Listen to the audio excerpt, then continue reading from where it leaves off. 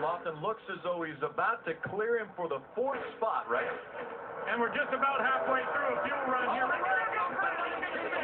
Got to the inside of the 6th, and around goes the 19 of Ncwts, bringing out our first caution. Brad's going to keep it out of the wall. What an amazing job to keep it out of the wall. Looked like he got crowded a little bit by the 6th truck of Justin Lofton. I think he was trying to side draft, Bill. He almost had Lofton cleared when they exited forward. He was just trying to get up against Lofton and side drafting down the front straightaway, take Lofton's momentum away, and it didn't work out. And he's got 4 flat tires now, so he's going to have to just creep around this track. Could go a lap down here.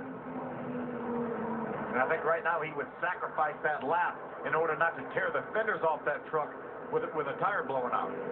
Yeah, he's definitely going to go lap down, but we've seen this early in the race. You lose a lap, you get the lucky dog, get back in a position to win the race. He's got plenty of time to do it.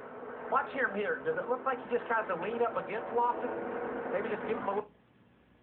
Looked like he moved up a little bit more that time to try to side draft, as you mentioned. I thought originally that maybe Justin Lofton crowded him a little bit. It didn't look like that was the case at all. No, I think that's just the case where Brad said, I'm going to swipe some air off of you there, Justin, to make this pass. His move didn't work. He loses his truck.